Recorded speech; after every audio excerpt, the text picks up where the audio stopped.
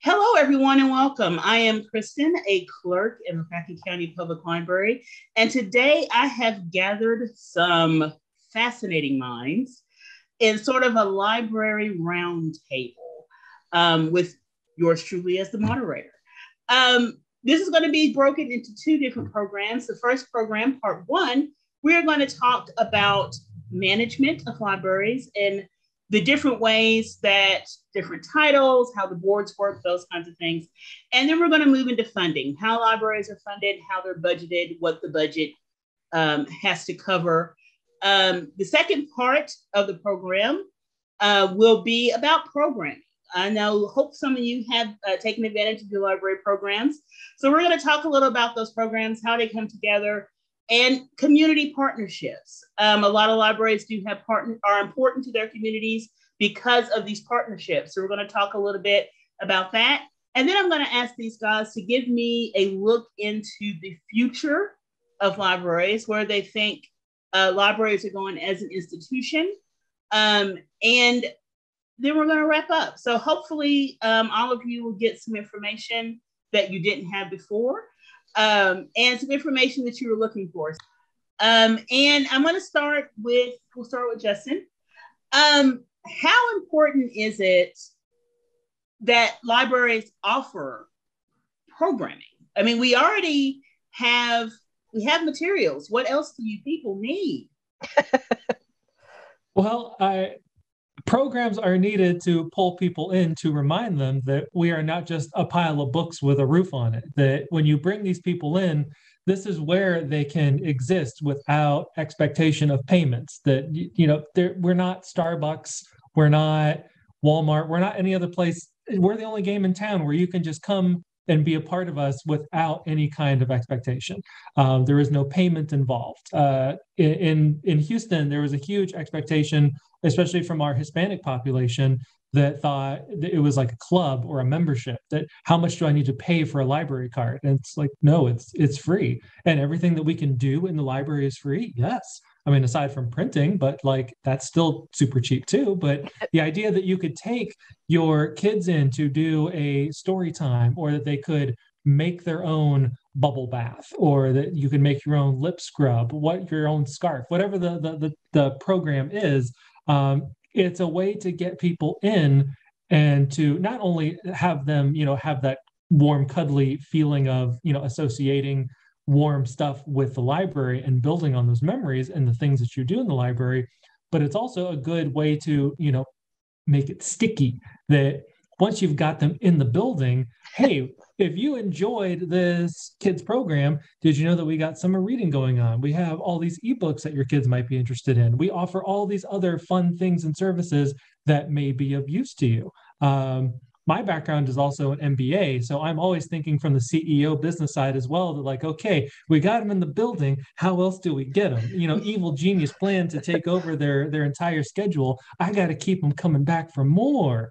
To me, that's what the programming is. It's the gateway to all the other fun stuff that libraries have to offer. Claire, would you agree with that? Yes, 100%. So I definitely think that programming sort of allows you to create sort of micro communities within your library community, because are you interested in, something artistic? We have something for that. Do you want to create lifelong feelings of library happiness? Bring your kids to a story time and be part of that. And or like our book club, for example, that's how I met Kristen. Is she came to my romance book club that I host for Red Deer Public Library just randomly. And now I have a romance book friend. And so it's all these like little micro communities that are created through shared interests or shared passions that you can partake at the library for no cost. And, hopefully in a place that you feel safe and comfortable and want to come back to. Now, Susan, I follow your library on Facebook, and I've been seeing notices for the summer concert series, I believe you will be doing. So your programming is kind of on a grand scale.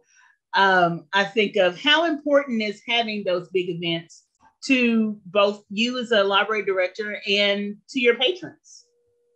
So the mission of our library is to enrich our community through lifelong learning and discovery. And I feel that programming supports that, because people learn in different ways. And many people learn from reading a book or listening to a book, but you also learn from hearing a concert. You learn from participating in a craft program. You learn from going to our makerspace to do 3D printing or vinyl cutting. So I think programming supports those different types of experiences and those different ways people learn.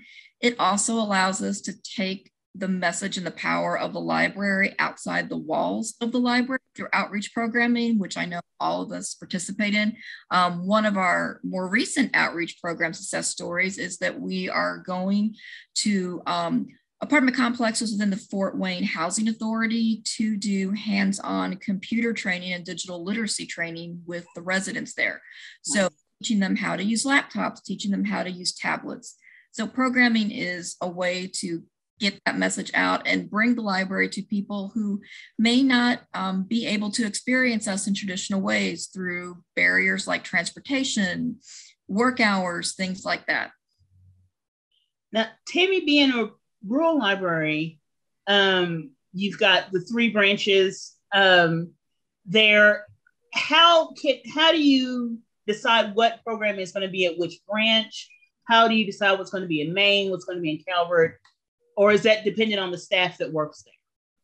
Yeah, it's really dependent on the staff. And to build on, I just want to build on what Susan said. Libraries are about equal access to lifelong learning.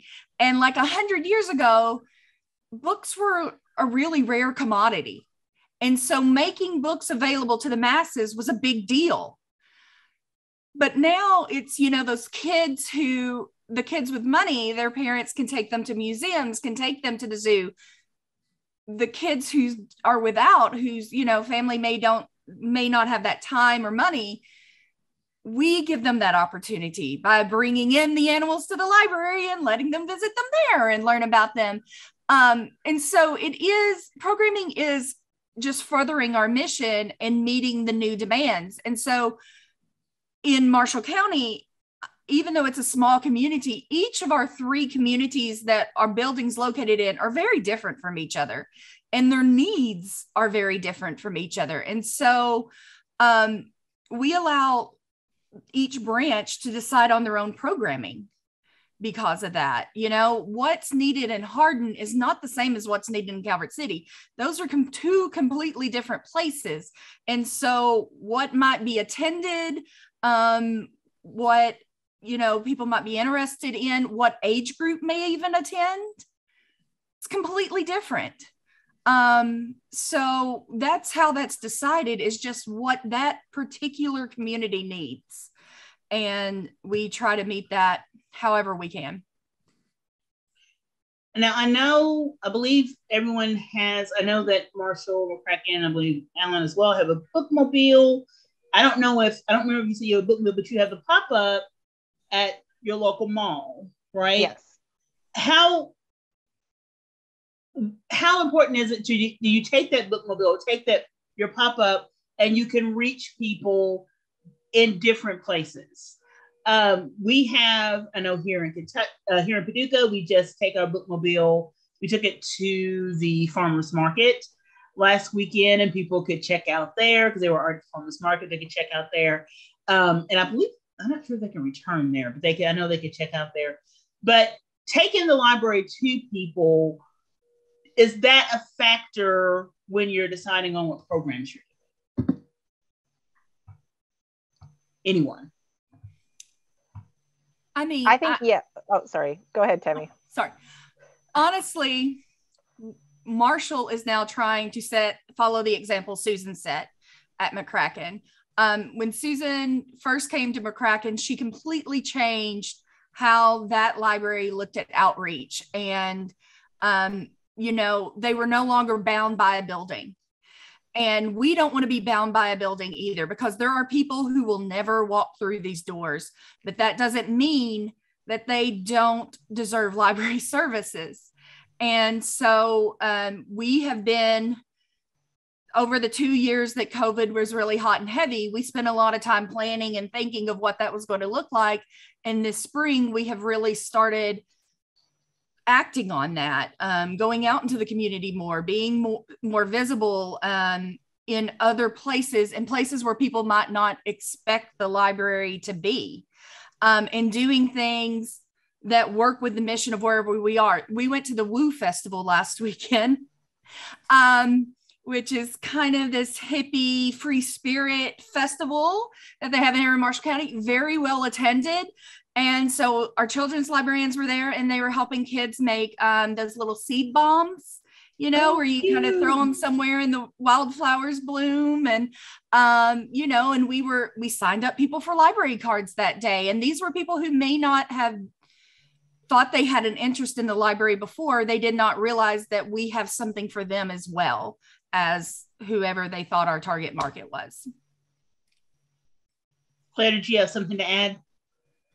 Yeah, definitely. Outreach opportunities, or us being at the mall, for example. So many people will walk by, look at us in the mall, look up at our sign, look at us again, and come in and be like, "You're the library?" "Yes. Can we get you a library card?" And they'll be like, "Oh, I haven't been to the library in 15 years. I've never had a library card," whatever it is. And then they're like, "This is so cool." And so, yeah, outreach opportunities to allow people to sort of meet, or to allow us to meet people where they are, versus constantly hoping that they find us or that they hear us through the noise of social media and all of that. Like, it's, yeah, we like any children's festivals that come up. We have this thing in Red Deer called Festival of Trees around Christmas time, which is a huge outreach opportunity for us. And you can, do your children's programming, set up library cards for the whole family, and just do everything. So I think outreach opportunities are a huge reason that libraries will move forward, because I think libraries are really good at sort of changing with the times. Yes, one of the things that's a really thought-provoking statement you made there. Libraries are good with changing with the times. When we went, Kentucky, our governor shut everything down in March 2020. We all pivoted to working from home. And one of the things that our library did, that Susan led us to do, and that we still do today, is programming on Facebook, which wasn't something we really looked at doing before, really thought about doing before. And it was really fast that we had some programming out there. I think my favorite program that we did, one of our employees is an accomplished singer-songwriter, and he put on a program from his house, and he played music and he told stories, and those were like appointment viewing for the times that he did it. And all of you have a social media presence. Susan, has that proved a boon to your library, being on Instagram, being on Facebook, maybe being on TikTok? Or have you been able to see results from that? I think that it's definitely expanded our reach. So one thing that is unique about our library, and Kristen, you really need to make a field trip, is our genealogy center. Yes, so I want to see that. Yes, we are the largest public library genealogy collection in the country. The only bigger genealogy collection in a library in the country is the LDS library in Salt Lake, which is not a public library. So this is really the crown in our jewel. And programming, particularly virtual programming, has opened up the audience to our resources to the globe. Virtual programming still does really well for us, particularly when it comes to genealogy. We have commonly audiences of 500 people to our virtual programs when it comes to genealogy, and they can come from as far away as Australia. Wow. Yes, so we thank you, technology, thank you, social media, thank you, Zoom, for making our resources known worldwide. And I don't think that's something probably 5 years ago we would have, as a library community, would have even thought either about doing or that it would be successful. When you put on programs, you decide on these programs, Tammy, how do you judge if it's successful, or do you judge if it's successful? Is the success just that it was put on and that one mom and toddler came? I think that is one of the hardest things for public library is how to measure success, because we aren't a factory. It's not, you can't quantify things with numbers.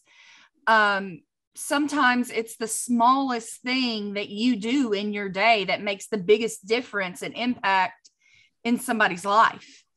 So it's really hard to say, which program's successful and which one's not. Now, obviously, when they're pulling in big numbers, we know, okay, this is something the community's interested in. This is something we might want to repeat in the future. This is something we may want to repeat at various branches, whatever the case may be. But then we have smaller programs. We have one where we have a staff member available in like our little computer classroom. And people can come by during these certain hours and just ask any question they might have for one-on-one assistance that may take a while. Maybe one person comes in every time we do it. You know what I'm saying? Right. But it's super important to that one person. And it's not costing us anything to put this on. You do have to look at, did you just spend a ton of money and nobody show up? But I mean, if it's something that's not costing you something but like 2 hours of a staff member's time, and it's making a large impact on an individual, why not? Why not, indeed? Yeah. Now, I know Justin McCracken has what I think of as community partnerships, where, say, Merriman House, United Way, the health department will reach out to us and we do something together. For example, right now, the health department is enabling us to offer Narcan to anyone who comes in and would like to have some, take some, because they thought it'd be easier to get at the library, that they'd feel more comfortable at the library than stay at the health department. How important are these community partnerships that we do kind of all, is it more important, and Susan, I want you to think about this, I'll get to you. Is it more important in a smaller community than in a larger area to have community partnerships, or does it matter? I think it's absolutely vital to have them no matter what the size. Proportionally, you're still going to have community partners that will reach the places that you don't go the places that you can't, whether it's you just don't have the time, the staff, the whatever to go to things, because given that library staff have a limited number of staff, we can only be so many places at once. Having those community partnerships allows you to be in all of those other places that you can't be in that moment. So if you are doing things that you wouldn't ordinarily do, like medically with the Purchase Health District, or things like Merriman House, being able to do volunteer services or be able to provide other things, those partnerships allow you to be more and do more as you work together. And it also gets their name out there, it gets your name out there, and everybody wins. United Way, they may do things that people didn't know, and they wind up going, oh, gee, I didn't know that United Way also offered that. I didn't know that Merriman had this and this and this other thing. I just thought they were just this one organization that offered this one thing, and vice versa. Their people also learn, hey, library is not a pile of books with a roof on it. They learned something else about us too. Susan, is that community partnerships is important in your area? I'm just thinking this because you serve a lot of people with that. That's what my thinking is, that may be a little different. Equally important. In some ways, I think it's a little more challenging to achieve community partnerships in larger communities. Just the landscape is a little noisier sometimes. And I think in smaller communities, there's more of a sense of we're in this together kind of way. We've got to work together. We're smaller, but we're mighty. We've got to pool resources that you may not see as much in larger communities. But that being said, it's a very robust part of what we do here, and something that has just started that I've been so thrilled with. We do once a month something called Connect Allen County, where we bring here at our main library multiple social service providers. We have somebody from an HIV clinic. We have somebody who deals with food insecurity, with medical assistance, all under one roof. So it's kind of a one-stop shop for anybody who needs those services. So they can come to the library, benefit from library services, but also go table to table to learn about what resources are available to them, particularly those who are experiencing poverty or who are currently unhoused. So it just brings everybody under one roof. And what's also kind of fun to see is that the organizations, and I'm sure you all have seen this when you're out doing outreach as well, the organizations network with one another. So you're reaching to the patrons, but you learn about a group in town who's doing this kind of work that you didn't know existed. So that's another tool in your toolbox to refer patrons to. It's another avenue for additional partnerships. It's a big part of what we do. Yeah, I do think the community, those services benefit from having our hands as well, because like they can reach people we can't. Sometimes we can reach people they can't. You know. And also, yeah, and a place like a library too is so accessible. There are people who, for whatever reasons, would not be comfortable going to a church for services, going to a school, wouldn't feel like it was a place for them. But everybody comes to the library. It's the great equalizer in community spaces.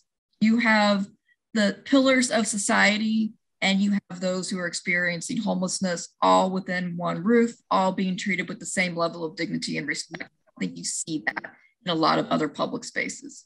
So you have that intersection that you just don't have in other places in the community. And several of our partners have mentioned that they just see such a wide cross-section of the community in places that are easy to find, that have good parking, that are comfortable, that are clean, that are accessible. So it's a win-win for our partners as well. Claire, what kind of community partnerships do you guys have to the Great North? We have quite a few depending on the different sort of areas. We have something here called Primary Care Network. So that's like a health service type of thing. So they use our channels, so like our social medias, to do talks on nutrition or postpartum depression or whatever it might be. We have partnerships with a lot of like local businesses that are always like really generous with their time and sometimes money and spaces for us to like go out in the world and connect with an audience that maybe we wouldn't see at the library for whatever reason. My favorite for that is I host a trivia night at a local restaurant here, and we're going to start up again after COVID, which I'm really excited about. But all of like, because we are smaller, like Red Deer is very, very community based. It's very support local. It's just very that. So to have different community partnerships, I think you find an audience that you wouldn't have found in your building. They find an audience in your building that maybe didn't feel comfortable going to theirs because maybe they're just this one thing and somebody doesn't want to be seen walking in through those doors. But you walk in through the doors of the library, you're just going to the library, and it doesn't matter sort of what you're there for. No one can really tell you're there for whatever thing. So I think that the community partnerships, just as an offshoot of sort of outreach and what that can mean, 5 years down the road, 10 years down the road, for what that means for your community, I think is huge. Now, Tammy, I know that you are part of, I believe, the Chamber of Commerce there in Marshall. How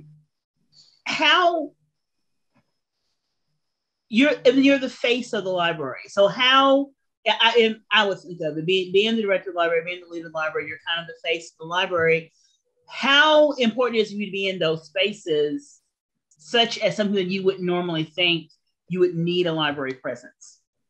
I think it's incredibly important for the library to be anywhere that there's a group of people making decisions about the community.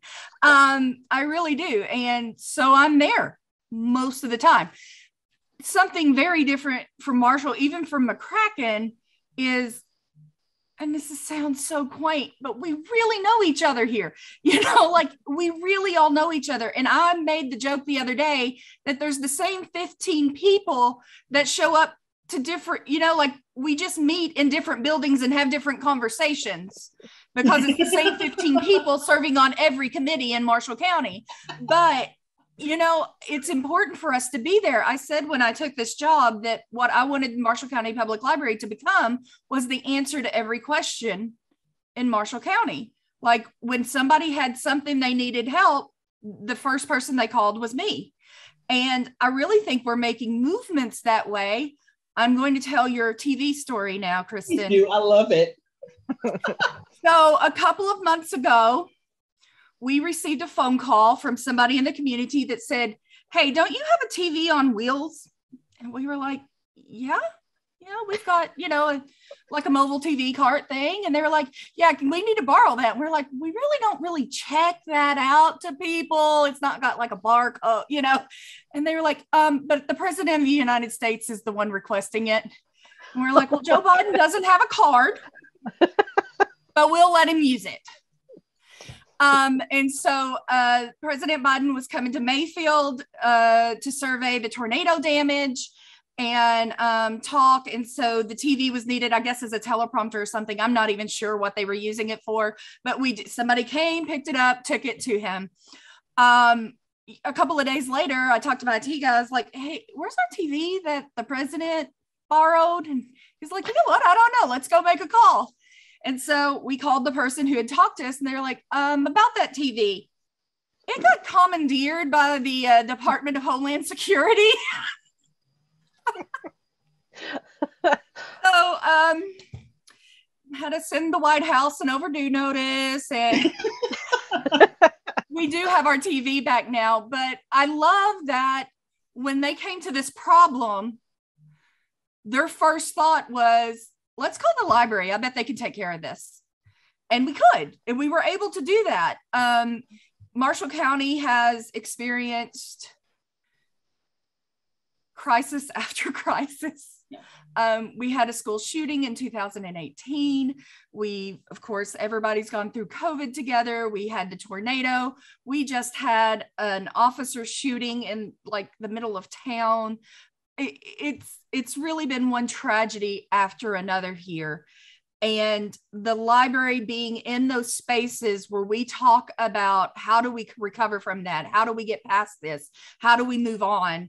I think has been very important. A lot of times pop-up counseling gets scheduled here because it's a central place where you can send everybody, and we have plenty of room to do it. And they bring in the therapy dogs, or they bring in this or that, and we become the central place where people are coming for resources now in these times of crisis, because we have been in the room every time there's been a conversation about what resources are available in this community. And so, you've offered things, and so they know what the library can do. Yeah, they know. I mean, every time somebody says, hey, is there a place where we can? And I'm always like, me, where can we get meat? Like bring it to, we can do that. I mean, it's part of what we do every day. We're not doing something special for these people. This is just who we are. It's what we do. Well, I don't know if you agree with that as far as your library's importance to your community as being a bit of a hub in your community, in your communities. Yeah, a real lifeline. And I know this story is not unique to us. You experience it at your libraries as well. But during peak COVID, during the shutdown, people were parked in our parking lots using our Wi-Fi, and they wouldn't have gotten their homework done. They wouldn't have been able to do their work had they not had the Wi-Fi at the library. I was talking to a patron in one of our rural libraries a few months ago who was still doing remote work, and she works for a major employer in town, but lives in the country, does not have strong broadband. She told me, I would not be able to do my job if I wasn't able to come to the library and use your Wi-Fi.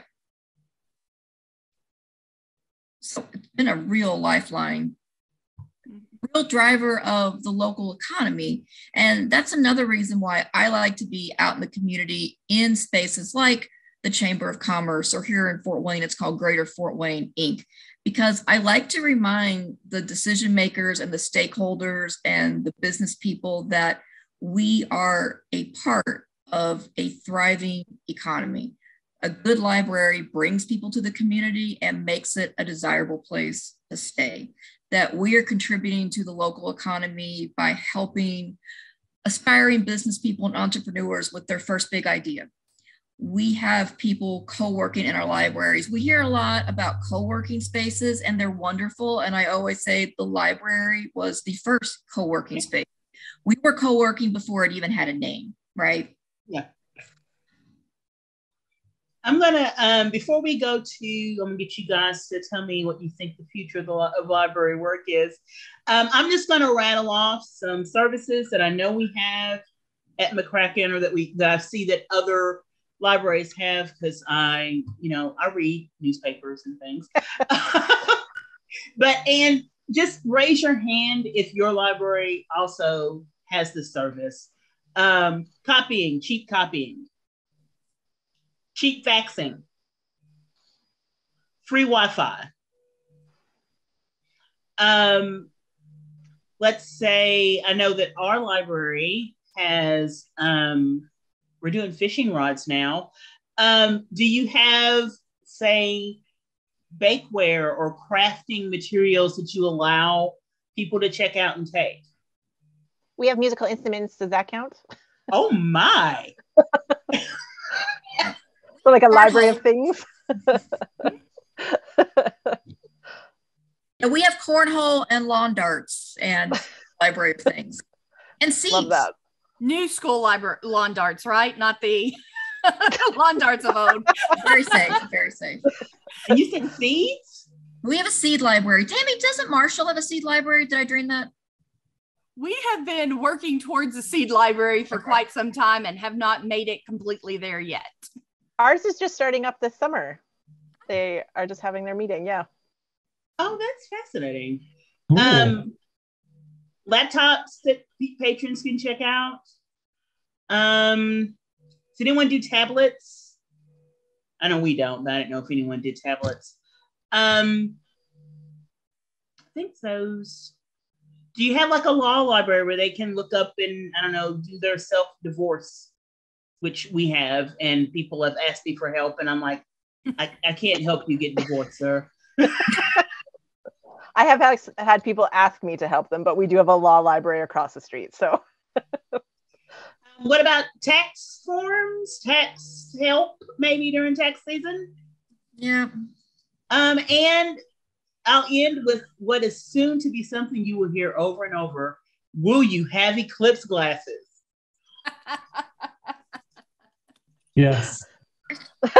Soon we will. I won't have enough, but I will have some. Depends on how generous NASA is this go round. Good point. I'm going to ask, now let's look a little bit into the future of where we think libraries will go. I worked in the library way back in 95, and then I returned in 2005, and I was amazed that we were checking out DVDs, that we had a computer lab, because that had never occurred to me that would be something my library would ever offer. And on another tip, I remember when the 7th book of the Harry Potter series came out, and we had like security around the books. Only certain people could touch them. They weren't just out in the population when they were working on them. They had to check them out and check them back in, those kinds of things, because that was just a widely anticipated book. They were keeping that sucker under lock and key. So I have 2 questions for you.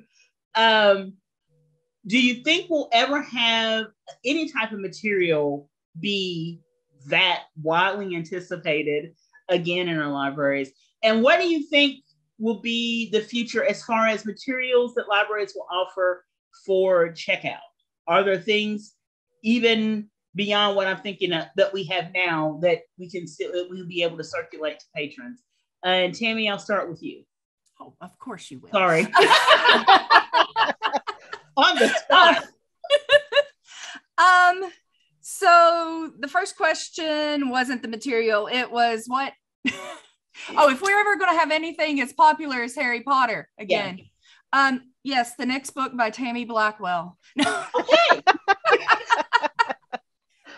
People will be lined up around the building. Now, I don't know that we will ever see that phenomenon again. That was amazing. It was wonderful to live through. It was an amazing time to be working in a library. It was probably the most fun.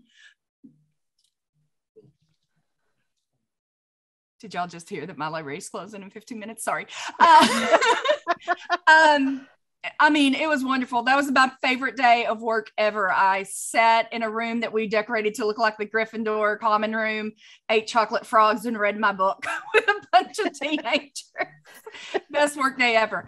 But no, I don't know that we'll ever see that again. And instead of things to check out as the big change, what I think we may start seeing in public libraries is maybe like a revolving office space where on like Mondays you have a social worker who's there, and Tuesday there's maybe a mental health person that's seeing people there, and Wednesday whatever, that we almost become like a shared office space for other public institutions. I mean, that's kind of what we're seeing happening now. You know, there are tons of other libraries that are starting to get social workers into the libraries, et cetera, et cetera. And that's what we've been talking about. You know, we're having, you know, mental health screenings at the library. We're having this and that at the library. And I think it may become something a bit more formalized agreements between the library and other organizations that, you know, that it's like designated times that they are here and available to the public. That's kind of where I see that we're going. I could see that. And I've been reading some, especially maybe Washington, Baltimore, on the East Coast. They have, you know, staff social workers. I've been seeing some of that in my reading. Claire, what about you? What do you think? I definitely think we will not see Harry Potter fervor again in our lifetimes. But I also think that that's because the change in accessibility for where you can get books now is different. So like people do get things from the library, or they buy them, or they read them on ebooks, or they listen to e-audios or whatever. So I don't think we'll see the same level of like 100 Harry Potters coming in and them all going out straight away. Although like I do think Book Talk is very good at selling books. Last year, our #1 circulated book was People We Meet on Vacation by Emily Henry. So there is still fervor behind different books. I agree with Tammy. I think that for libraries to like move forward and stay relevant, I use that not, you know, demeaningly, but to be part of the community is to serve the community that you're in. So if people feel comfortable coming to your space, can you bring them, you know, a different organization or a different service that they are more comfortable accessing in your space than in their space, or for whatever reason, you know, don't want to be there. So I do think that that is, but I also think that there's room for the fun stuff like the Library of Things and things that people don't think of, like we loan out Apple TVs and, you know, Chromecasts and these things. So I think there's room for both. I think you can, you know, offer those serious services that people are in need of and maybe don't know how to access even. All they know is the library. And then there can be room for the fun stuff too. And I think the library is really good at navigating all aspects of the community to the best of our ability. We can't be everything to all people at all times, but we can be most things to most people most of the time. And I think the library can continue doing that. I agree with that. I like that. Susan, what about you? So thinking about the question, will there ever be another Harry Potter? I'm going to take it back even further because I've been around for a few years now. I've been working in libraries for about 25 years. And I remember when Oprah first had her books. And I remember Oprah, I was working in Illinois at the time, and Oprah was on between 3 and 4, I think. And at 4:01, our phone just rang off the hook with Oprah's latest pick. And I feel like now our media landscape is so cluttered and so noisy. I don't know if the world is centering around one book or one author like that anymore. So I don't see that there's going to be that frenzy around one title. There'll always be hits, and I love book talk and the books that are getting a new life through that medium, but I just don't see that mass hysteria over one title, unless maybe if Harry Styles writes a book, maybe. BTS writes a book, maybe, but not so much. As far as the future, I know here in our community, our patrons have told us loud and clear, they always expect us to have materials. They want a deep, robust collection. They want to be able to come to their libraries and find things on the shelves to check out. So that's not going away. But in addition to that, I also see us developing more destinational spaces. Something I say a lot is yes, and it doesn't have to be either or. Yes, we are going to have plenty of books and other media to choose from. And also we're going to have play spaces. And also we're going to have theater spaces. And also we're going to have beautiful outdoor spaces where we can have programming. So you have that transactional part where people are coming to the library to get something and put it in their hand and take it home.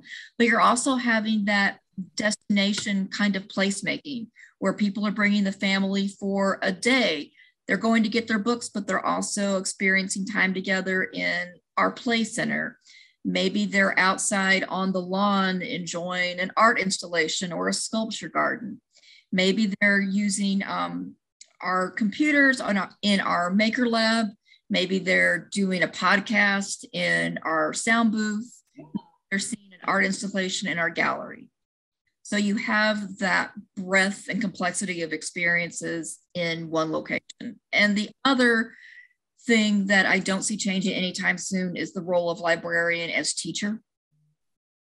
Mm-hmm. We're not just pointing people in the right direction to something. People come to our libraries, and this happens every day. And I know it happens to all of yours. They're literally bringing their device, sometimes in the shrink wrap still, like putting it on the desk. Here's my new Kindle, help me. So our current generation and our new generation of library workers are going to need to be very comfortable using that technology, but also teaching others how to use it. Yes. I've been on the receiving end of can you program this Kindle for me? So, and not just from my mother. Justin. Yes. Like Tammy, I'm also in the middle of our closing announcements. Do I think there will be another Harry Potter? I think there will be something similar down the road. Will it be the same? Probably not. Could it be even bigger? Ooh, that a lot of stars would have to align for something to be that kind of size again. But is it possible? Sure. The future of libraries, I think, I know I learned a lot from the pandemic. To take it back a step, like Susan, we had to do a lot of evaluating during the pandemic and just rethinking from the ground up. I know when we were doing, during the pandemic, I was in Houston working as the head of outreach. And one of the things we had to do was figure out what kind of outreach and what kind of programming is going to work for people. And I feel like it's the scene from Apollo 13 when they're trying to figure out what all is in the spaceship. Can they use to make them like have oxygen when they're starting to run out of air? Just dump all this stuff on the table. It's like, okay, what can we use? And for us, we're trying to think from a very utilitarian point of view that, okay, what does everyone likely have in their house right now? And for most of the pandemic, all of our DIYs, all of our crafts online, almost all of them were designed from the perspective of, are these household items that people have at home that they could put together right now? So all of our DIY stuff was all of our crafting was sponges, gloves, medicine bottles to make your own DIY survival pill bottle with your waterproof matches and your extra zip ties and some Band-Aids. Like if we could do it on a shoestring and that someone probably had it at home, that's how we did it. Going into the future now, I think that remaining utilitarian is probably going to be the future of libraries, making sure that we can provide everything that people need, because the line between want and need has grown so much during the digital divide, during the income divide, during this eroding middle class. What used to just be a want and now is a need, especially with internet, especially as we are seeing more of these remote jobs. I think the primary future of libraries is streaming.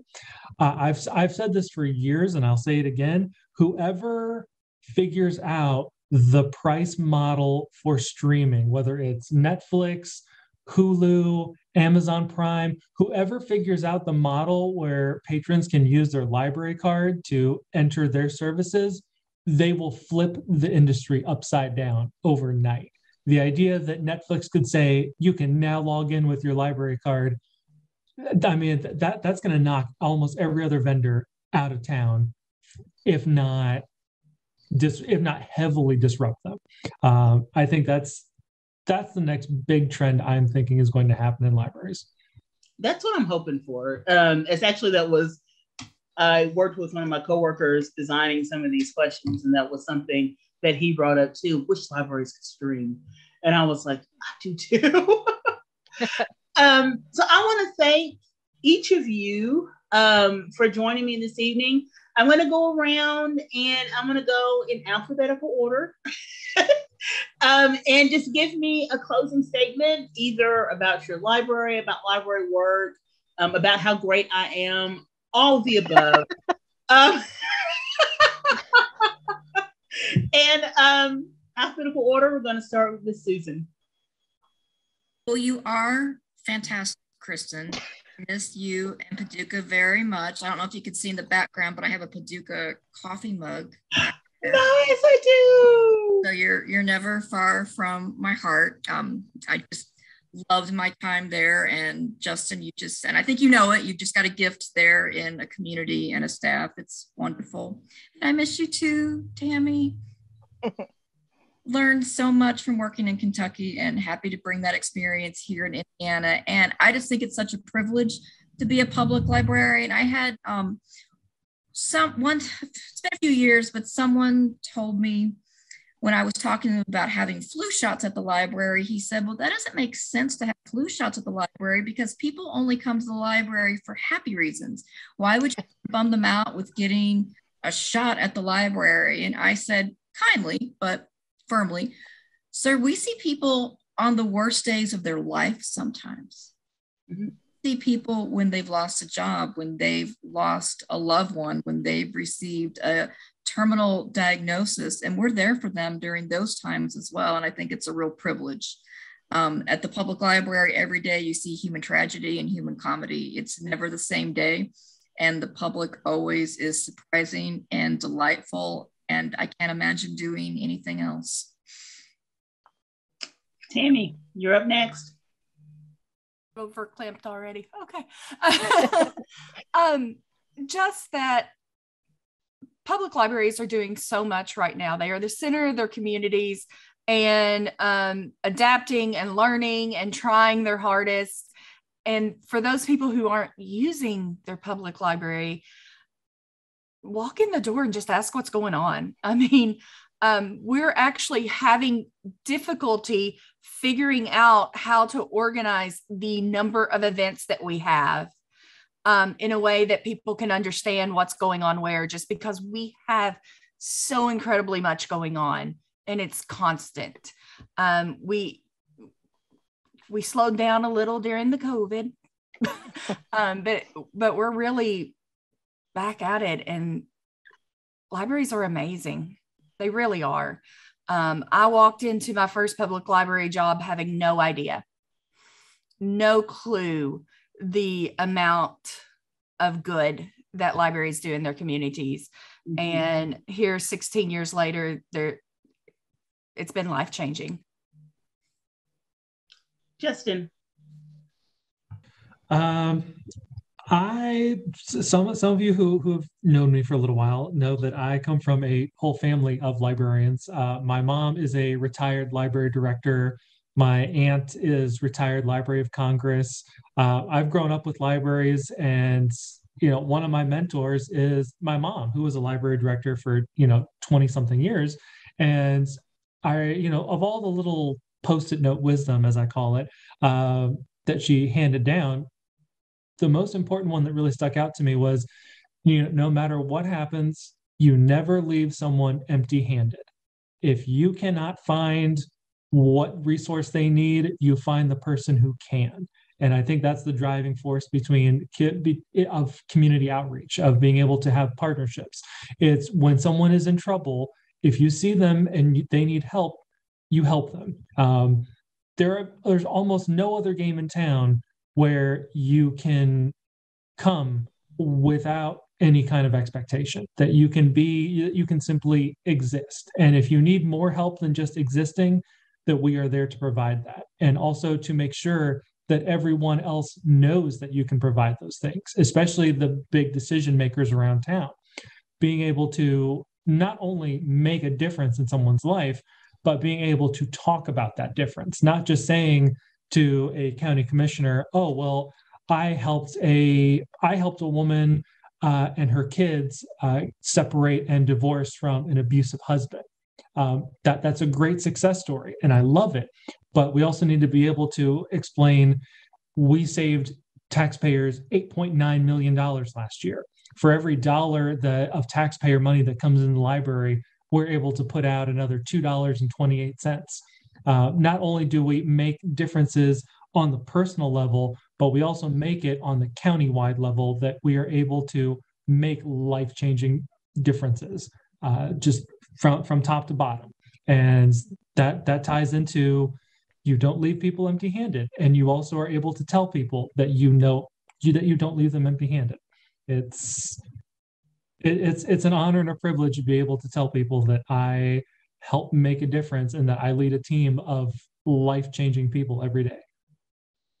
Oh, I like that too. Claire. Well, it's so hard to go after all of you with your lovely sentiments. I will do a little bit of a personal story. When I was little, we used to visit the library every Sunday, and we had our own library cards. And back in the day, Red Republic Library, they printed your name on your library card. So for the longest time, it was the only thing in my wallet. And we were allowed to take out 3 books and 1 VHS tape that the 3 siblings had to agree on. And many years later, after we stopped going every week, and you grow up and your life gets busy and you think that the library is not for you anymore for whatever reason, I applied on a whim for summer assistance just when I was in college.